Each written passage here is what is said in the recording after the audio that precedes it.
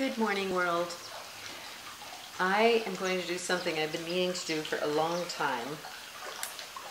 This is my first book, Everyday Naked, Sacred and Profane Morsels of Truth. I have heard it's funny. I've never read it on video, and I'm going to do that today, just for a few minutes so you can get a little taste of it. You can still get this book on Amazon. And it's only in hard copy. A publisher actually paid me for this book. The rest of the books I've written are all digital.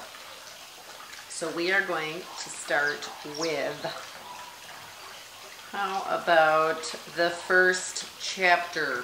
Having it all is asking for nausea. You can't have it all. If you try to have it all, your hair falls out.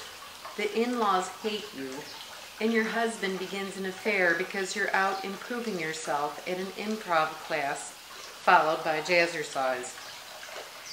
There's something inherently wrong with having it all. It implies that there is enough time in the day to give yourself a complete pedicure, help the kids with their new math that you don't understand, and save the world from pollution. Then, on Tuesday, you can earn busloads of money being a Hollywood screenwriter or a best-selling author, then make a well-balanced meal from scratch and enjoy a stunningly provocative intellectual conversation with your lover right before you fall asleep.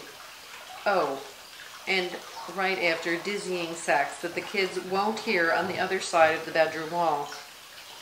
See, it doesn't happen that way. There are gaping holes in this type of logic. I, for one, barely have time to pick up the litter on my own lawn, let alone save the planet from toxic annihilation. Last night, my doorbell rang during the escalating battle that accompanies every bedtime for my 10-year-old son. We've been doing this for a decade, and we still don't have it right. The doorbell rings at 8:40 p.m. It's an appeal for money by a 20-year-old girl to clean up the Earth's water. I said, "I'm putting my son to bed. This isn't a good time." She says, "Do you want me to come back in a half hour?" "No, you can come back when hell freezes over, and then we'll have plenty of water." I just said, "No, don't come back." Then she says, "Don't you care about this?" Then I lost it. "Do you have children?" I asked her. Instead of answering, she spinned on her heels, beating a hasty retreat. 8:40 p.m., please. Of course she doesn't have children. When I told her it was 9 p.m., she said, "It isn't 9 p.m. yet."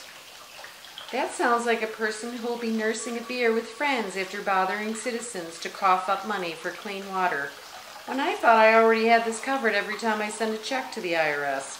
No, I don't want to save the world at 9 o'clock at night. I just want to finish a sentence without being interrupted and read to my kid and be able to kiss my husband once a day and have fresh laundry to fold and an ability to pay the rent. Is that asking too much? I realized I can't have it all because I can't even stay awake long enough to have it all or to finish a sentence without being interrupted. This is slowly dawning on me. For some reason, I think I can simultaneously write my memoirs, a screenplay, a book of essays, finish my short film, run my own photography business, and be a full-time bread-making, nurturing mother and sexy wife who knows how and what to do in bed, and also, by the way, be a stunning conversationalist. Did I leave anything out? And I can't. I can't have it all, and I'm beginning to see that I don't even want to have it all. It takes far too much energy to maintain constant wit and resourcefulness and daring and make the beds too without getting a permanent eye twitch. I wish I could get rid of the one I already have. I'm beginning to accept the reality of things piled in stacks littering my life, tall columns of items that are meant to be sorted, things I'll get to later. I need an assistant, but I'm too cheap to get one. I think I should do it all myself, and that is ludicrous. I'm doing the work of 3 people now, and not finishing what I started as it is. What makes me think that I can now hire a person to help me? because the stacks are getting bigger and I don't want to be swallowed up by them. I wrote this book when I lived in Palo Alto, down the street from Steve Jobs, and it's still available. I have since written 3 more books, which I will read some of them to you, but if you are interested, Amazon, Everyday Naked, Sacred and Profane Morsels of Truth. Enjoy.